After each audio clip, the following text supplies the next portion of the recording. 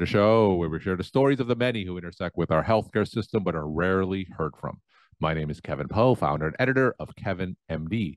Rate and review the show at kevinmd.com/rate. Subscribe at kevinmd.com/follow.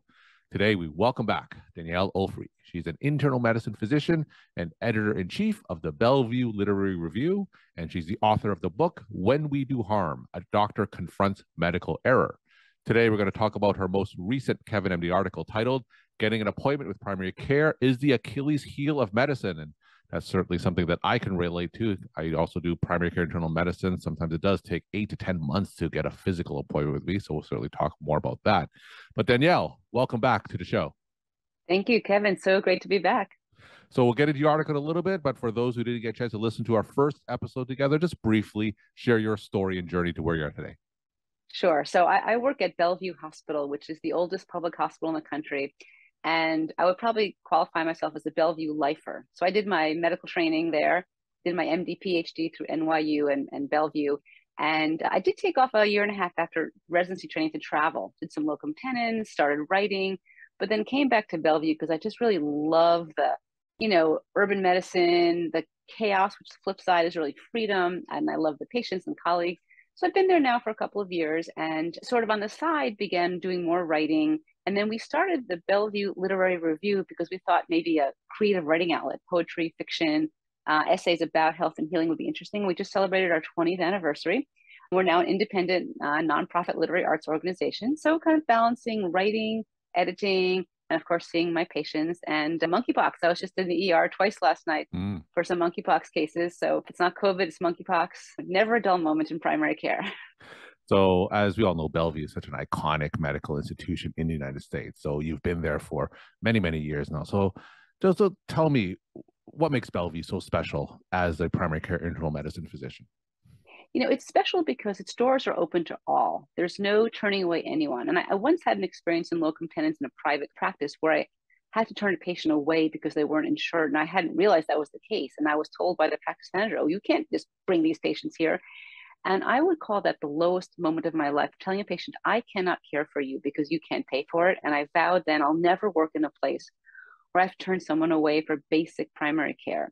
So I do love the ethos, and we take care of everyone, from undocumented immigrants to presidents. We are the hospital in New York City for the president of the US, should they need hospital care, urgent care when they're in New York. So we're ready for all, including pandemics, big and small. And it's just the vitality of a just incredibly diverse, but also incredibly challenging place. We have lots of students and residents who are all attracted by the mission, but really just want to do a great job. And so it's just a really special place to be.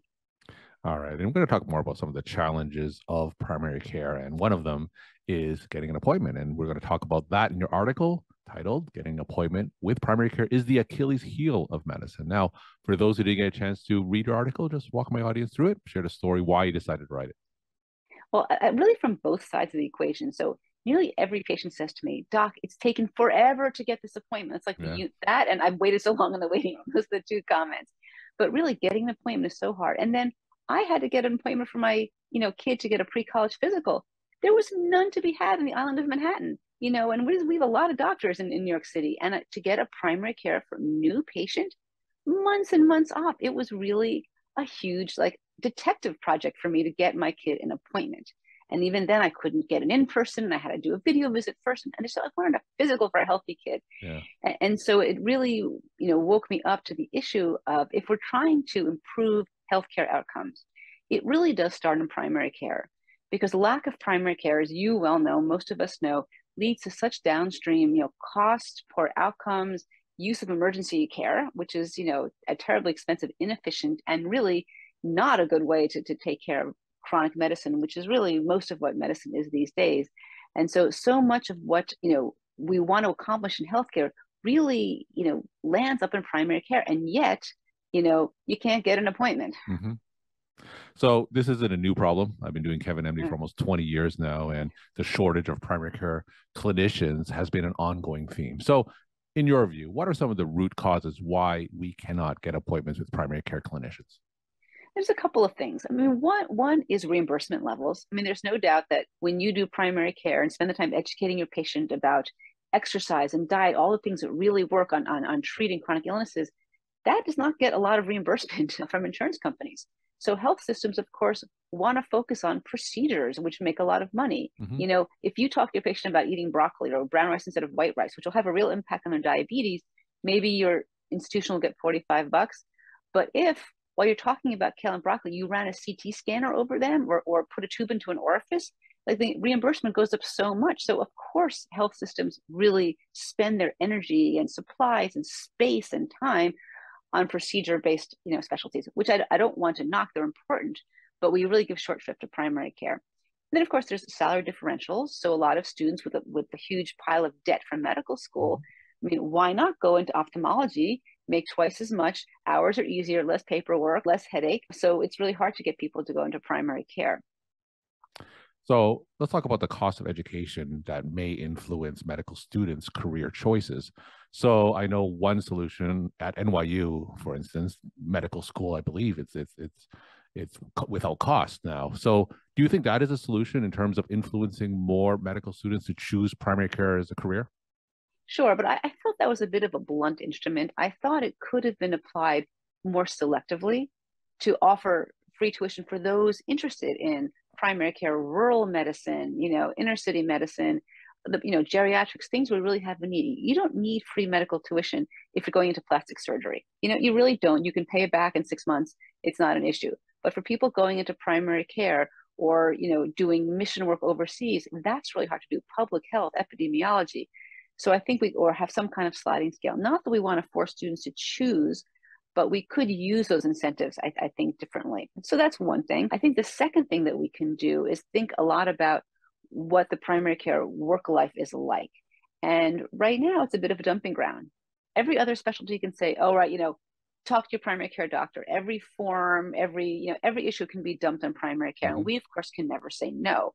And so, so much of our time is taken up with all kinds of non-clinical work because our ambit is so wide, and we do more paperwork, I think, than most other fields. And so some attention to why are we doing this, and should all this be a primary care doctor's responsibility, that we can funnel more non-clinical resources to let primary care doctors just do primary care. If I didn't have to spend so much time on answering messages, and if I had more nurses, say, who could do some of that, I could see more patients. But right now, it's really hard to do the clinical work when you're so laden down by other non-clinical issues. So I'm sure you saw this study as well in the last couple of weeks. Like if primary care doctors were to implement every single recommendation, preventive care recommendation, it would take something like Right. 27 hours a day or something like that. Right. So just to go to your point. Right. And so some of that could be done, for example, vaccinations. That's really algorithmic. The EMR could pull that up. A nurse could do that. We don't need to have a primary care doctor figure out who needs a Shingrix vaccine. That, I mean, maybe you could sign off on it, but it could be done in a way that takes a lot of this primary care. We just instituted a new procedure at our hospital with FIT testing for colon cancer screening. Hmm. Why don't we just send a kit to every patient every year and not have waste 3 more neurons on thinking about that at the expense of how do we control their hypertension? And lots of that could be done that way that doesn't, just take up the primary care. Because you're right, it's really impossible to do. And of course, we reimburse so little for it. So our institutions don't have money to hire a second, clinical person or non-clinical person to take care of that aspect. Now you work with NYU medical students. So from their perspectives, what are their views of primary care? What kind of sense are you getting from the medical students that you interact with today? Well, I'll say this, when they do their rotations in AmCare, they love it. It's one of the best rotations because it's your first chance, honestly, to be a doctor. Because in primary care, we generally let students be the doctor, and you suddenly get this window into the whole patient and not just this little narrow thing. And that's really gratifying. You really feel like a doctor. So students really love it. But they also see how stressed their attendings are and how much is going on, how much you've got to like do 50 things at once. And then you can see them and they'll say they are a little bit leery. Like it feels good, but do I really want to do that? So it takes a lot of inner drive to blast past the frustrating parts to key into the great parts of taking care of patients over years and seeing their families grow. But they are hesitant. They see how much baggage the primary care doctors hold. Now, as fewer and fewer medical students choose primary care as a career, that leaves an opening for nurse practitioners and physician assistants to fill that gap. So we're seeing more advanced practice providers go into primary care fields while physicians go into more specialty fields. And that's a trend that's been going on for the last few years and for the foreseeable future. What are your thoughts on that? I actually think it's a great resource because there's lots of primary care that's fairly straightforward and simple, and there's some that's really complex. And, how do we define internist, right? What is an internal medicine doctor? And I think what we define ourselves on is complexity, that our patients with complex medical illnesses really do need an internist. They can't be taken care of by 10 specialists. Mhm. And so I think that's really the role for internal medicine physicians. And I welcome, the advanced practical, care clinicians. There's so much of medicine that's really very easily done and widely done with less training. So I think you can work well together. We have a great model in our clinic where we work together with PAs and NPs, and I think it works very well. But then there are some cases that absolutely need an internal medicine doctor to really, put together the complexities of, liver failure and renal failure and diabetes and hypertension and psychiatric issues that many of our patients, but not all, have. So, where do you see that trend leading to? Because as more advanced practice providers go into primary care, medical institutions, they're probably not going to pay physician salaries for primary care, and that's going to further deter more medical students from going to primary care. So, what do you think about that potential scenario? I think it will come down to the research to showing outcomes because we are interested in outcomes and there is money on the table for outcomes. And so for complex cases, the outcomes are very difficult, I think, to manage, without advanced level training. And if we're looking for example, diabetes control, you know, for simple patients, it's easy to get their glucose, their A1C under 8. For complicated patients, it's very hard. And so institutions that are trying to do that will probably see, I think, poor outcomes if they, get rid of all their primary care doctors. So I think we can have a balance. And I really do enjoy the team approach where one patient can have several practitioners as part of their team. And maybe they'll see the PA, their NP for some of their visits, and they'll see me for some of their visits. And that often works very well. And so I think we can make the case that it's cost effective and we can have good outcomes if we have, take advantage of the strengths of all the different team players, nutritionists, pharmacists. I mean, having a pharmacist on our team now, my patients can see me, fewer times. That probably saves money, but they can get the good care they need if we can all work together. So I think we can make that case. We'll just need our primary care health researchers to point that out. We're talking to Danielle Ofri. She's an internal medicine physician, and she's the author of the book, When We Do Harm, A Doctor Confronts Medical Error. We're talking about her latest Kevin MD article titled, Getting an Appointment with Primary Care is the Achilles Heel of Medicine. So, Danielle, what's the path forward? So, I think that a lot of the things that you brought up, like the pay disparity between proceduralists and primary care, that's been going on for decades now.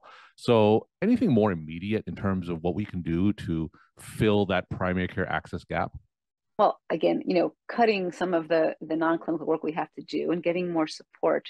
But I think, when we want to make the case to our institutions about why we need more time with primary care clinicians, I usually try to frame it around two things. One is patient safety and one is patient satisfaction. Again, these are two metrics that people in suits care a lot about because, again, money's on the table for those Mhm. things. And if you ask a patient, what makes them feel good about where they go, very few are going to mention, oh, the nice coffee machine, the graham crackers, the valet parking. What they really enjoy is time with their doctor, enough nurses on the clinic or on the wards. Those things really impact how patients feel. And so often we go for window dressing when it comes to improving patient satisfaction scores. But ask any patient if they'd rather have fancy coffee or a longer visit with their doctor, you know what they'll choose. And so we can make that case. And the second one is patient safety, which we care about a lot. We are trying to decrease medical errors, to decrease patient harm on all fronts. And having primary care doctors spend more time with their patients, there's no doubt that I think it improves patient safety because the flip side, we spend fewer minutes with our patients and cut corners. I can see to my own patients. I know they're not getting as good care. I'm sure I'm making mistakes. And so if I can have longer time with my patients, I can be really careful about medication reconciliation, checking their labs, all of those things. And so making that case in terms of patient satisfaction and patient safety to the point of why we need more time with primary care and more access to primary care, I think is the quickest and the short-term way to at least get the attention of those in decision-making roles. So you have a platform here where we have a lot of medical students and medical trainees listening to you. Why should they consider primary care as a career? And maybe you could end off with some take-home messages. It's the best field out there. I have to say, when a patient thinks about who is their doctor, they're typically not mentioning their surgeon, their podiatrist, their ophthalmologist, even though they may like them, love them. But who is their doctor when they need counsel, advice, when they're worried, when they feel sick? That's their primary care doctor. And having that connection is so special, because when you think about how do you move the needle for a patient to make them come out of their experience feeling better, physically, emotionally, spiritually, all of that, it really falls in the lap of primary care. We of course need and love our specialists to help for things that we can't do. But the gratification, the gratitude of being in the primary care spot, there's nothing like it. I mean, I have a patient that I started taking care of when I was an intern, and I will not tell you how long ago that was, but he was discharged, post MI, NEMD, and I picked up his chart. We've been together now. We've outlasted our friends' marriages, remakes of the healthcare system, our clinic redesign, all that stuff, presidential administrations. We're still together. I've seen him raise his children, his grandchildren. It's so gratifying. And now we're approaching this, later stage in his life and thinking about advanced care planning, and that I can be with him to think about, the end of life care as well is really special, because he really trusts me. I know him so well. He can walk in, I know instantly when something is wrong. Even on the phone, I don't need any blood test. I can tell. And having that kind of relationship, there's really nothing like it. Danielle, thank you so much for coming back on the show, sharing your time and insight. Okay, thanks so much. Have a great day, everyone.